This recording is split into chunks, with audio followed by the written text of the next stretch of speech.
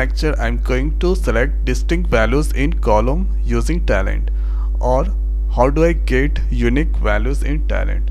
So there I'm going to use the source Oracle table EMP, and this is the record. So here you can see on the DPT number it has duplicate values.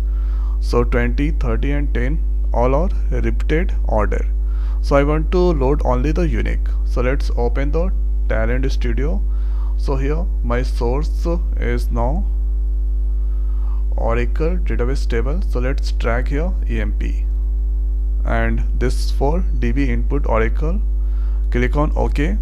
Now after that here right click into that and here click on the main.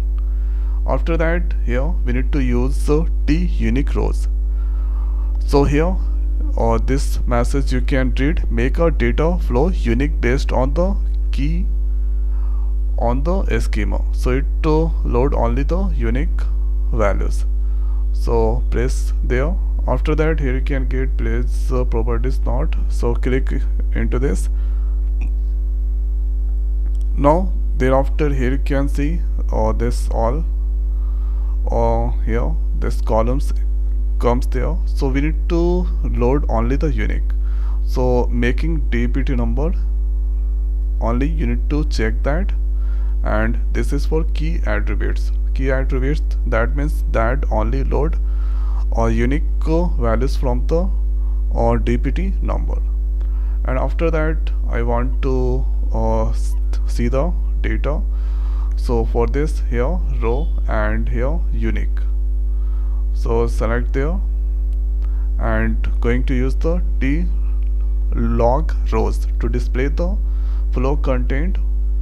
So press into that, and after that here this is the things, and after Ctrl S to save and go on the run and run the jobs. Now here you can see, so here you can see 14 rows that comes from the EMP or table, and after doing the filter at T unique, and 3 rows that go inside T log rows.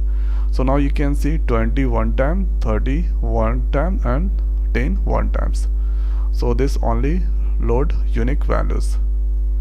So this is the first way we can here load the unique values by using this T unique. Now we can also achieve the output with the help of aggregate. So here let's go back there. So this time going to here right click into it, and the next is here rows, and this time selecting T aggregate rows. So T aggregate rows that do the so many of functionality, but I want to load only unique record with the help of T aggregate rows. Press there one more time.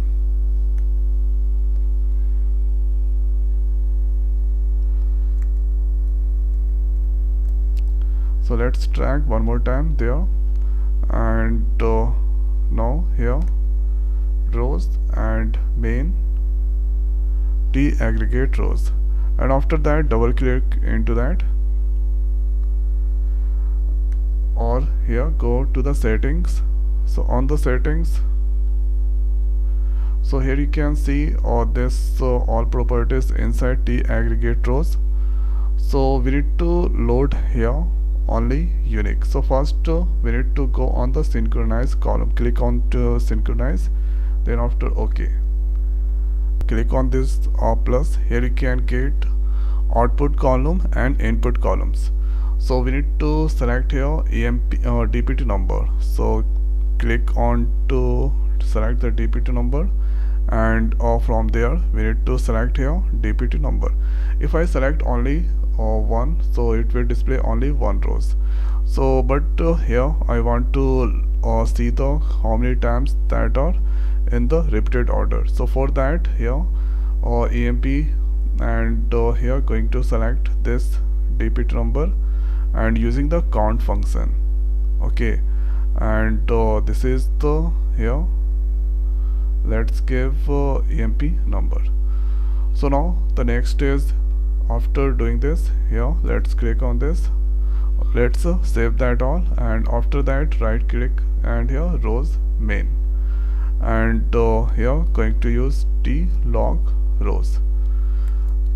Save that, and after doing the save here, let's clear this all and here run.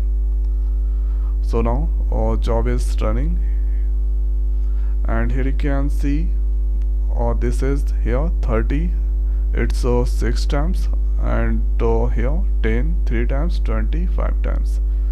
So here you can see 10 20 30, it's all displaying unique values, and here this is the count. So now you can see 14 rows that's come from the emp, and after applying t aggregated rows, 3 rows that go into the t log rows. So this is the 2 ways we can here load unique values inside Talend.